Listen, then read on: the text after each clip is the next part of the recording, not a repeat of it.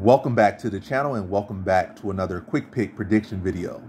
In this video, I'll be predicting the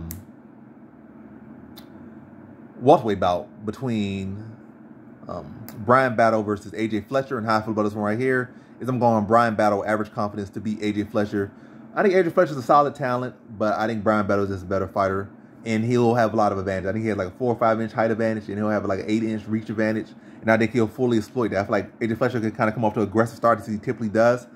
But I think this fight settles down, especially with Bryan Battle starting to really use his long-range arsenal, his teeps, high kicks, jabs, hooks.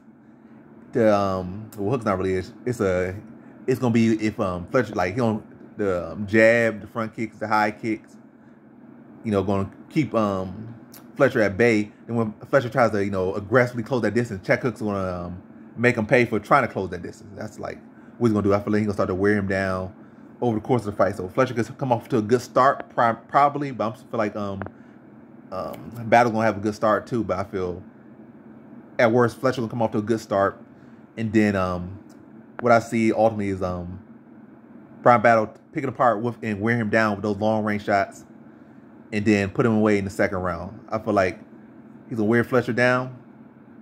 Really force Fletcher to have to commit and come back, and he's gonna land a counter on Fletcher as he's trying to, respond, drop him, then finish him off with some ground and pound, maybe even take his back and submit him. I think second round stoppage, whether it be KO or sub, I think is very live. I think submission low key live, especially if he hurts him and take his back, because it's definitely within Bryan Battle's arsenal. But I'm leaning second round TKO for Bryan Battle.